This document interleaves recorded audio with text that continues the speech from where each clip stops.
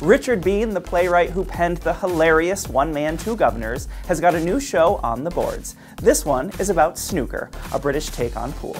The Nap is a fast-paced comedy that focuses on Dylan Spokes, a snooker-playing prodigy. The production opened at the Samuel J. Friedman Theater, and the stars stepped out to celebrate the big night.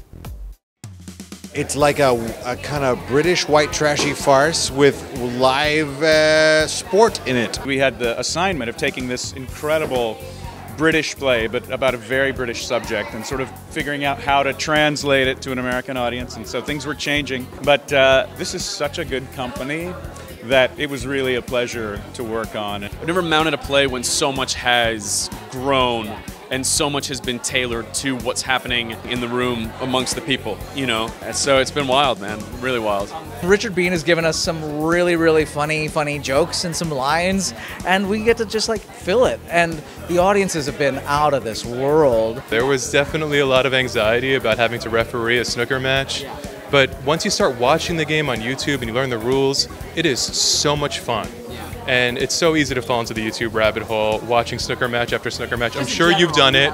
The Nap marks the Broadway debut of Transparent star Alexandra Billings, who reveals what it is about the play that drew her to the Great White Way.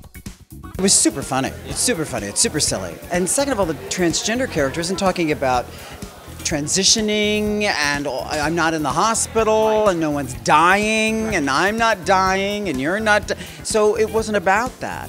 The transgender aspect of my life is secondary to the fact that I'm a gangster.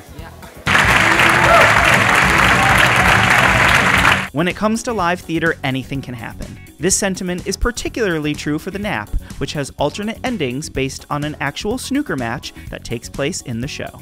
Well, at first that was a little frightening, and then you realize that the audience is actually shocked and really into the idea that a sport is being played in front of them that they can smell is spontaneously happening and could go wrong. And I just watched the monitor like, oh, I can't take it, I can't take it, I can't take it. I've got little kind of ulcers and cancers growing in my stomach just from watching 2 weeks of this.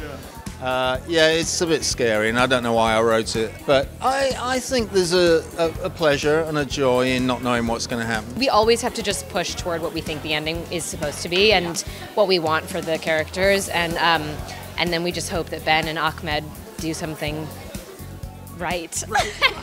I don't like to lose, and to lose or try to lose every night, you know, like it's tough. I go home and definitely I remember every shot and how I scratch. The first night that something went wrong, I think we all realized, oh, the show's gonna go on, we're gonna roll with it, and we're gonna improvise, and we're gonna make it work. And once that happened and we realized that the earth didn't stop spinning, it's just been fun, man. It's been really fun. Everybody's really embraced it. Last night, one of the players knocked the cue ball off the table and into the front row of the audience, and that gave us about 5 minutes of material. You don't know that you're going to be improvising on Broadway till a cue ball falls into a subscriber's lap. See The Nap at the Samuel J. Friedman Theater through November 11th.